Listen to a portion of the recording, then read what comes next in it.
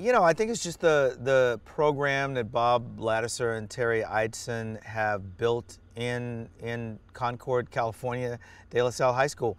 A program that really focuses on the kids, on building young men of character and preparing them to be adults.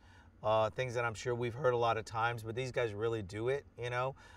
To combine that with a team that's won so many games, yes, 151 game winning streak, but championship after championship, to combine that with the kind of program they have and the kind of values that they have is just very extraordinary.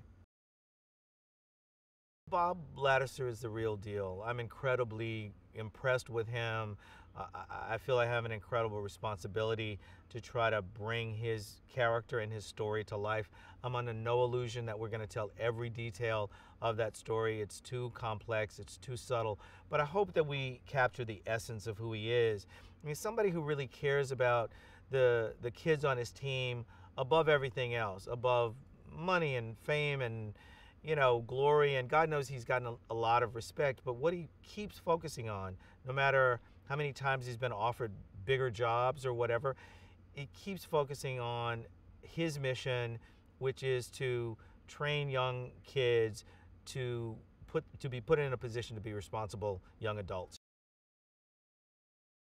I think the thing that's most rewarding to me is simply that I'm in service of a story and a life, or lives as it were in some cases, that really want to make people better. They want to make the young men who come into the program better. They want to make them smarter. They want to make them stronger. They want the program wants to make them have a greater sense of brotherhood, a real sense of commitment, and a real sense of discipline. I think people keep coming back to sports movies because there's something about the spirit of competition that just pulls you in. You do want your heroes to win. You do want them to triumph over adversity. And I think what this movie is trying to say, because we know that our guys win a lot, what we're trying to say in this movie is that victory doesn't always mean what you think it means. And so we want the audience to buy into that. And that's the challenge of this movie. And I think we've met it, which is to pull people into not only that victory on the field, but a higher level of victory as well.